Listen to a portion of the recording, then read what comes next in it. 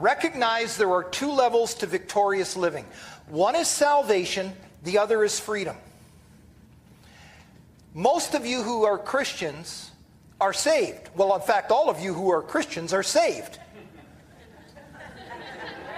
Some of you have given me cause for concern. You're saved. You know the Lord. But you're not free yet.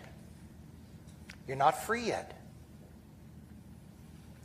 There's that old Gaither song, not all the prisoners of war have been set free.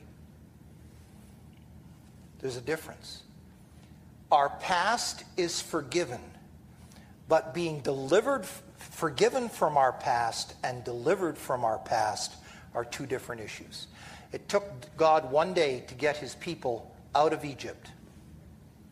It took him 40 years to get Egypt out of his people. Yeah. Freedom and salvation are different. Forgiveness and deliverance are different.